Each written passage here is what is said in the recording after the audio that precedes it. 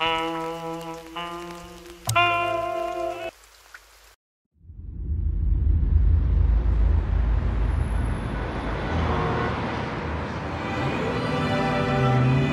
ran out to get a pack of cigarettes, but I left my wallet at home.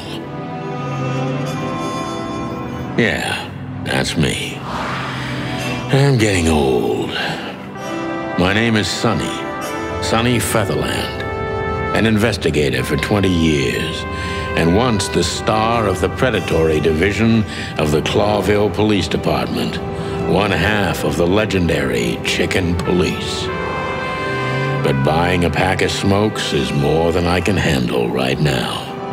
Maybe I should just lay low. Yeah, I'll do that. The most colorful place in the wilderness. For all the gods, what bullshit. The last clucking color left this city years ago. And slowly I'll turn gray too.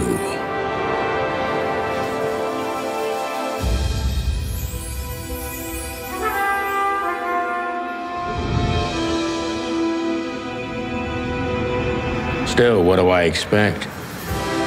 We're living in a vast experiment, and don't even notice that everything got clucked up a long time ago. We believe in this wonderland of peaceful coexistence. Wolves and sheep, chickens and hounds. Yeah, sure, why not? It's just ridiculous. The dog eats the chicken. It's in our nature. I'm not propping up the illusion anymore. 121 days, and it's over. Retirement.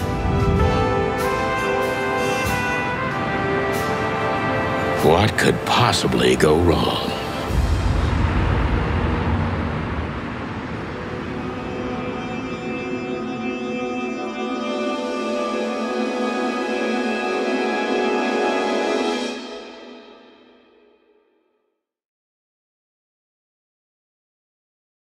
Ah, crap.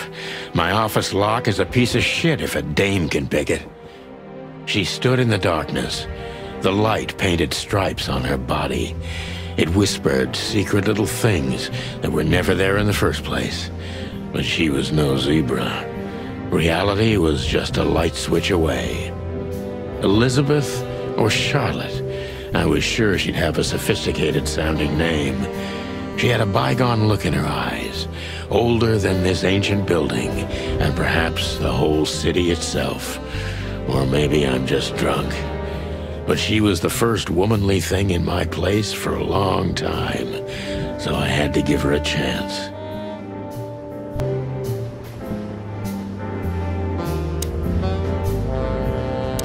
Let me introduce myself. My name is Deborah, Miss Deborah Ibanez. You're mistaken, ma'am. Oh, really? Please enlighten me, Mr. Featherland. I'm not a private eye. I'd recommend Mr. Philmar Lowe instead of me. He's a nice guy. Believe me, Mr. Featherland, it's not an accident I came to you. Look, miss, I work for the police, and I'm currently on leave. I couldn't accept private commissions even if I wanted to. Not even from a classy dame like you. Am I that easy to read? That's my job. But tell me, since you've invited yourself in, would you like a drink? I don't usually drink. Well, I've gotta have one, and it'd be rude of me to drink alone. So, maybe some sherry? If you insist. But bourbon, please. Thank the wild ones. That's all I have. What a coincidence. So come on, spill it from the beginning.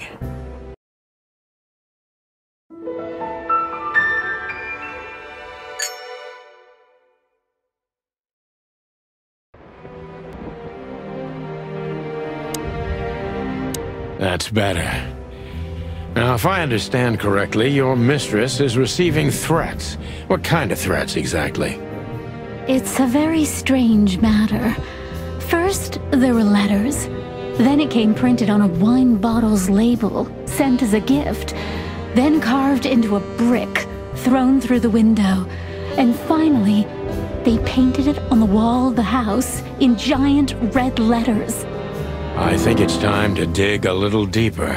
If you don't mind, I'd like to ask you some routine questions. Please, that's why I'm here.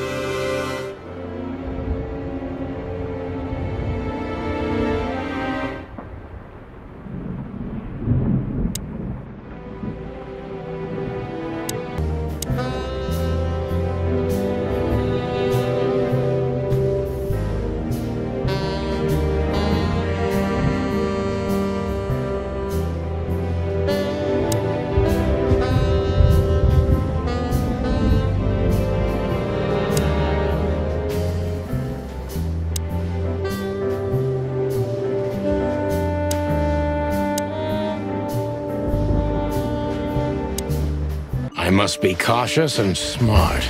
This dame seems shy, which I can use to my advantage. But I must be careful about what I say to her, or I could scare her off. Let's start gently, and when the time comes, we can go in hard.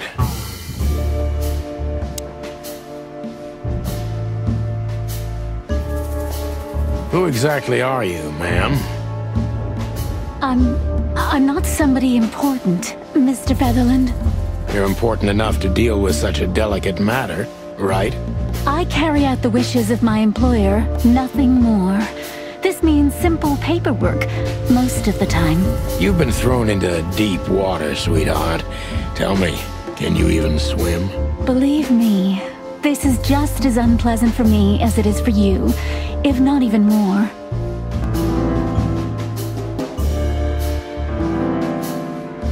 You're not very confident. Are you sure you're all right? Yes. Excuse me. I'm just a bit nervous. I've never done anything like this before. Breaking into the apartments of strangers isn't that big a deal. Some people do it as a hobby. Please don't make fun of me, Mr. Featherland. This is hard for me as it is. You're right. Sorry.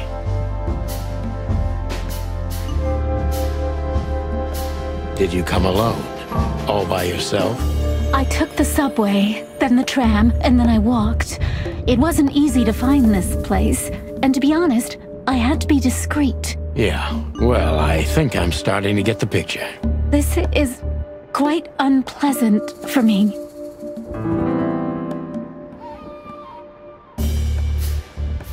Do you even know what you want?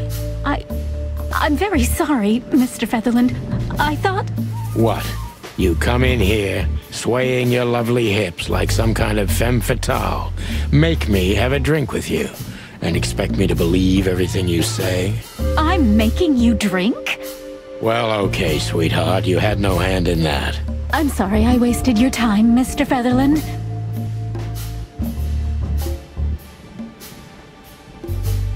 Were you born and raised in Clawville? Why do you ask? I couldn't think of anything better. Well, I'm not from around here. I'm from Grassmore. Maybe you could hear I have a slight accent. Do you know where it is? Where what is? Grassmore, of course. You just asked. Oh, that. Don't worry about it. I'm not interested. Huh. Do you like to play with other animals? Oh, for the wild ones. Am I that transparent? I'm afraid so. Well, I'm a little rusty, it seems. Let's change the subject, shall we? Why did you come to visit me? Why not your employer herself? My employer is Miss Natasha Catzenko. She hasn't been leaving her home lately, only if she really has to. How so? Miss Natasha is afraid. She's scared because of those unwanted messages, and everyone knows who she is. So she's that kind of woman. I don't know what you mean. Of course you do, Deborah. Thank you, by the way. We're finally getting somewhere. We avoided the point long enough. Deborah's hiding something, no question. Let's focus on that.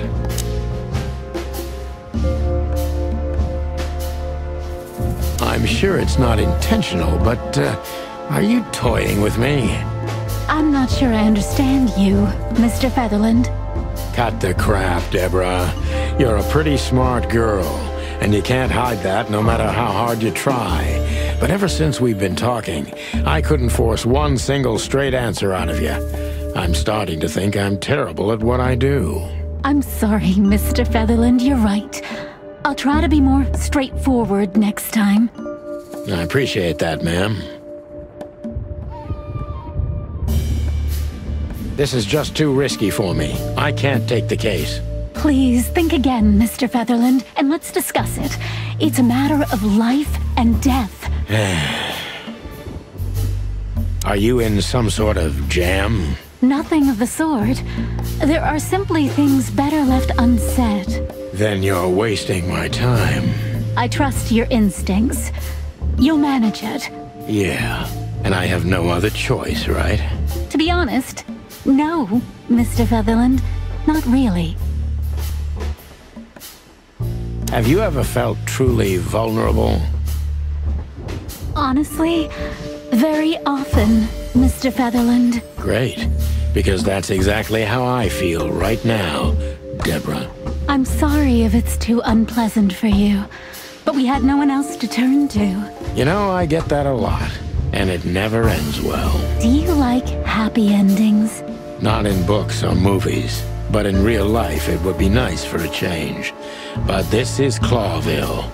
Not many happy endings around here. I knew you were romantic at heart. If what's between me and my whiskey could be called romance, then yes, maybe, a little.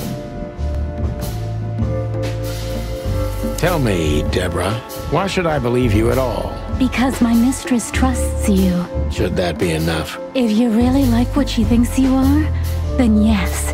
Damn, what can I say to that? Look, I didn't mean to back you up against the wall. You have a way with words, sweetheart. Did you ever want to be a cop? No, not for the world. Smart answer. Be honest and tell me what you're so afraid of. You know, Mr. Featherland, my mistress's partner is Hobart Wessler. Or as most people know him... Ibn Wessler, the Kingpin. Exactly. Feathery gods, help me. So you get it now. The secrecy. To put it mildly, I think I understand it all. Wessler. This little piece of the puzzle changes everything.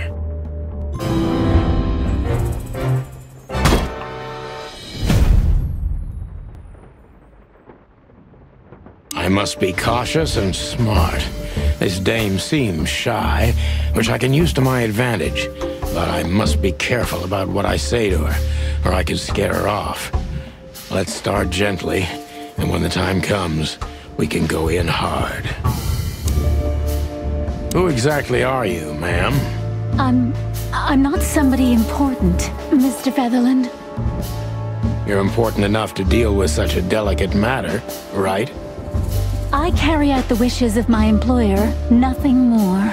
This means simple paperwork, most of the time. You've been thrown into deep water, sweetheart. Tell me, can you even swim? Believe me, This is just as unpleasant for me as it is for you, if not even more. Tell me, which part of the city do you live in? Calavera Hills? Flowerville, maybe? Look, I don't want to answer that. I'm here on behalf of my employer, and not on personal business. Fair point, Deborah. Let's try a different approach. Why did you have to visit me this particular evening? I have my reasons. I may look like a silly little fawn, and maybe I am, but I still have common sense. I don't doubt that for a second, Miss Ibanez. This day is essential to my mistress, and she thought it's also important to you. A message in itself, for sure. But to be honest, even you are. You know what? I'll just take that as a compliment, even if... Why did you come to visit me? Why not your employer herself? My employer is Miss Natasha Catzenko. She hasn't been leaving her home lately, only if she really has to. How so? Miss Natasha is afraid. She's scared because of those unwanted messages, and everyone knows who she is. So she's that kind of woman. I don't know what you mean. Of course you do, Deborah. Thank you, by the way. We're finally getting somewhere. We avoided the point long enough. Deborah's hiding something, no question. Let's focus on that. What do you want from me? Me? Oh, don't be silly, Deborah. I mean your employer. I was just talking to myself, out loud. Well, Miss Catzenko thinks you're a great detective, and you're also reliable. That's why I came. Did she also give you the lockpick? Please, could you let this go? I'm really embarrassed. Sorry, sweetheart, I'm just teasing you. As soon as I saw you, you were forgiven. That's very nice of you. It has nothing to do with being nice, Deborah, but you're welcome. Don't you think this whole thing is a little suspicious? Look, Santino, I'll explain everything. I have no doubt about that. You look just the type, sweetheart. No offense. I'll take that as a compliment. Or maybe I'll act like I haven't heard it. You see, we're starting to understand each other. Tell me, Deborah, why should I believe you at all? Because my mistress trusts you. Should that be enough? If you really like what she thinks you are, then yes. Damn, what can I say to that? Look, I didn't mean to back you up against the wall. You have a way with words, sweetheart. Did you ever want to be a cop? No, not for the world. Smart answer. Be honest and tell me what you're so afraid of. You know, Mr. Featherland, my mistress's partner is Hobart Wessler. Or as most people know him... Ibn Wessler, the Kingpin. Exactly. Feathery gods, help me. So you get it now. The secrecy. To put it mildly, I think I understand it all. Wessler. This little piece of the puzzle changes everything.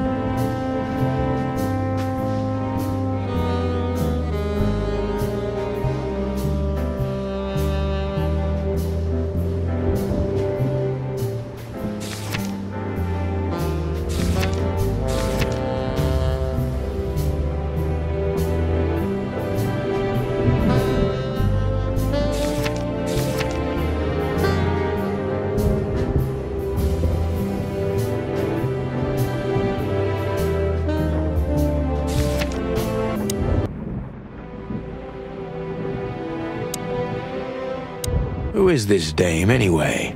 And what the cluck is she doing in my apartment on New Year's Eve? Why don't you take it to the police? Just go there and file a report.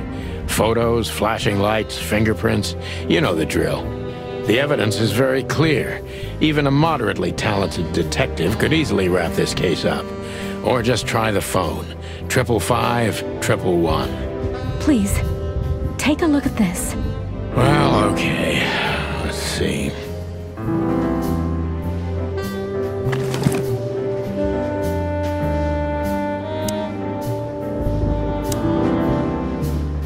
I know Molly very well. Please note this when deciding whether or not to accept my assignment. Miss Ibanez is a trusted friend. Treat her as gentleman.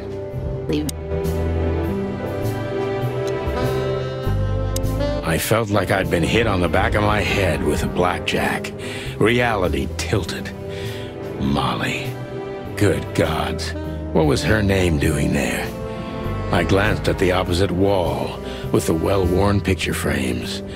Like an eternally dark hole in the wall. A missing piece. She was wearing a light silk dress and singing a lullaby. The waves caressing her beautiful long legs. Why Molly?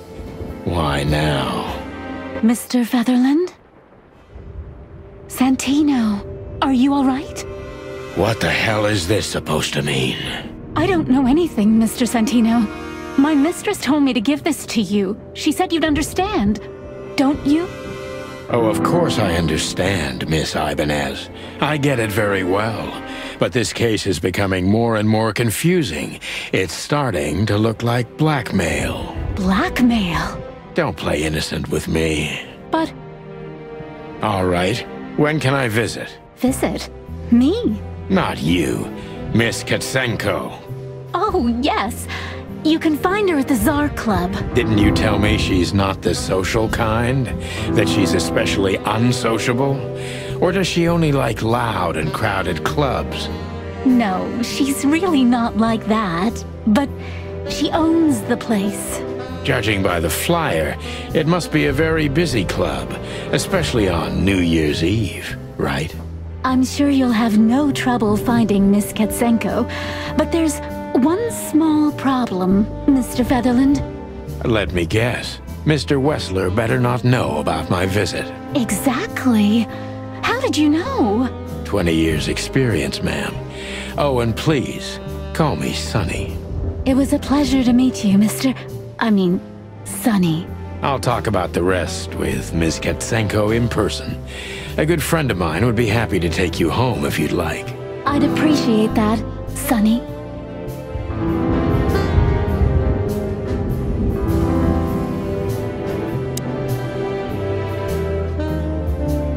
This is one of the most beautiful memories from my old life, before Molly left me and took our daughter.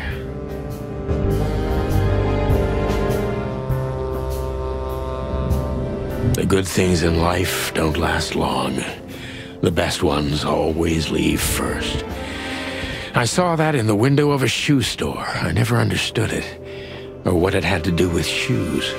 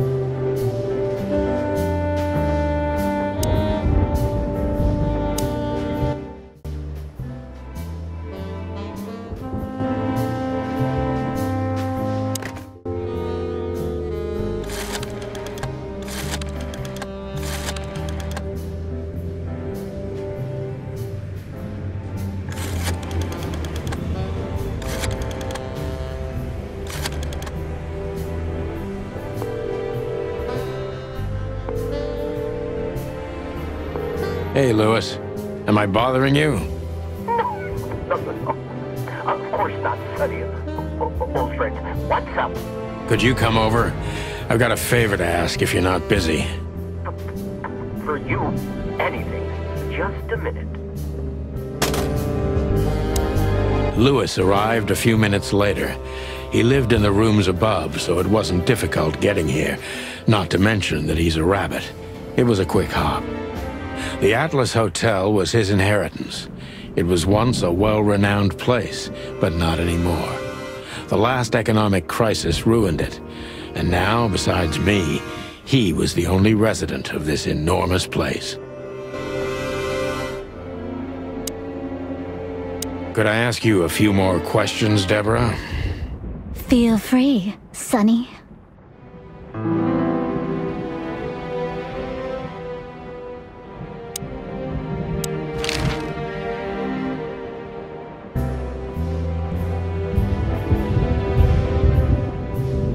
So, Ibn Wessler, eh? You know you could have dropped the bomb a little earlier. If I started with that, I'm sure you would have thrown me out. You're right. He's one of the most dangerous gangsters in the city. I only know he's an influential businessman. Isn't that the same? Not even you can see the world as that black and white.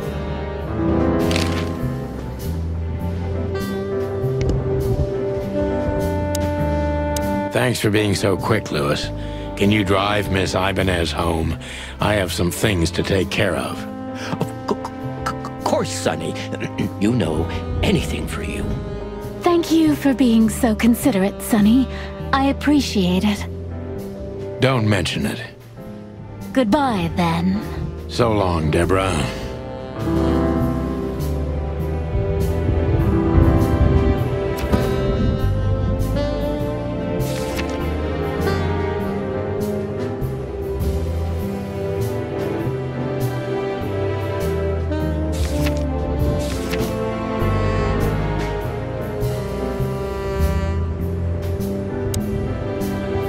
I need to grab my stuff first.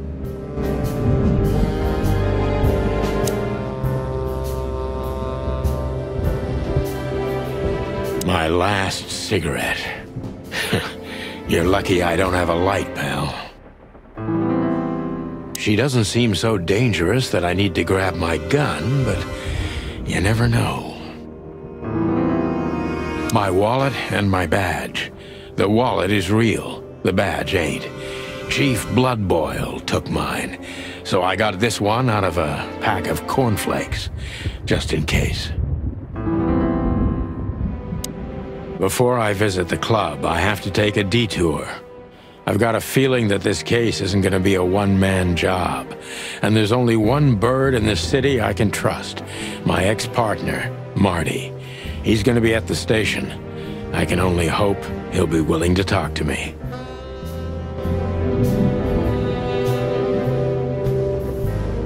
Behind that door lies the kingdom of dirty clothes, cigarette butts, and empty bottles.